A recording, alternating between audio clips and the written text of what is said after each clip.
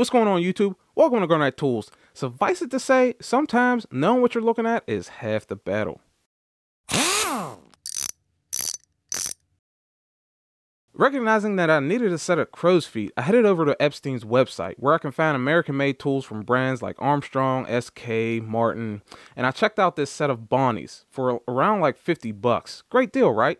I'll leave links to that set in the description, but for squirts and wiggles, I decided to have a look at eBay just to see what I could find before pulling the trigger on that Bonney set. What I found was a set of Eascos right for the picking at the low price of 28 bucks. And like I said, knowing is half the battle. So this is a 10-piece crow's foot set from Easco, of course. One of them is Craftsman, but the history behind this company and subsequently the Craftsman one is quite interesting.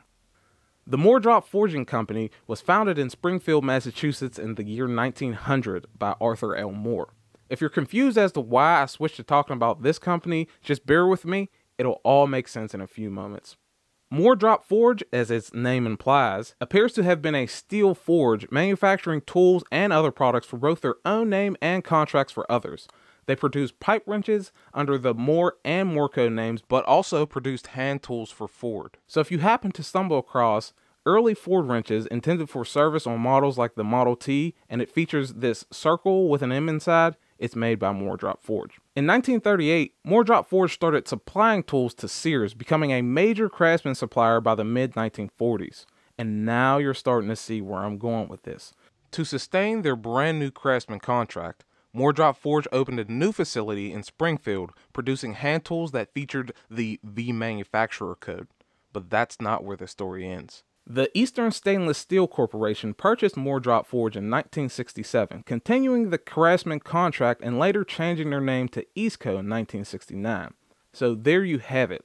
Even though one of these is a Craftsman branded tool, since it doesn't appear to have been made before 1967, it's made by Easco anyways. The Easco brand doesn't exist today because after a hostile takeover and a few exchanges of ownership, they ended up in the hands of Danaher by 1990.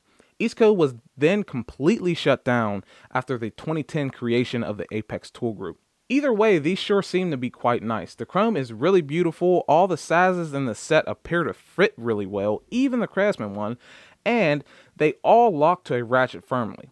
Oh, and you better believe that showdown is coming. But there are some issues. The entire set is missing the 15/16 size. I'm not sure if it ever came with it, but every Easco set I've seen of these is missing that size. Some of them are also pretty rough on the bottom. As you can see here, either that forging dial was wearing out or they just didn't finish it too well. I don't know what I'm going to do about the missing 15/16 size, but I suppose I'll cross that bridge when I get there. Of course, since Easco doesn't exist anymore, there will be no warranty. Neither will there be on that Bonney set I was looking at earlier, but should I ever need to replace any of these, I'll probably end up getting that Bonney set.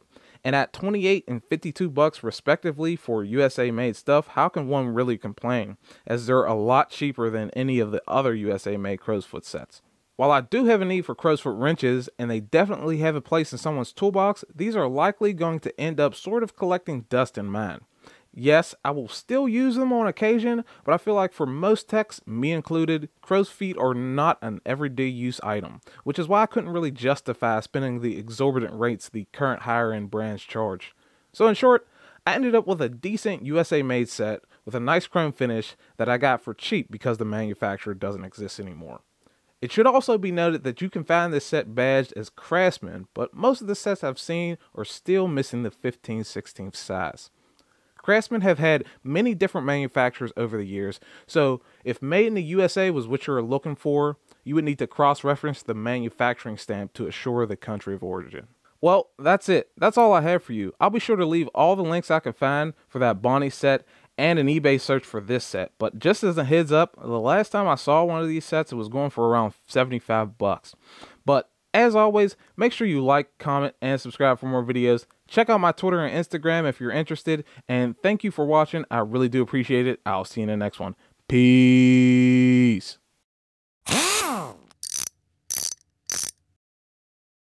If you're still here, consider checking out my other reviews of quality hand tools.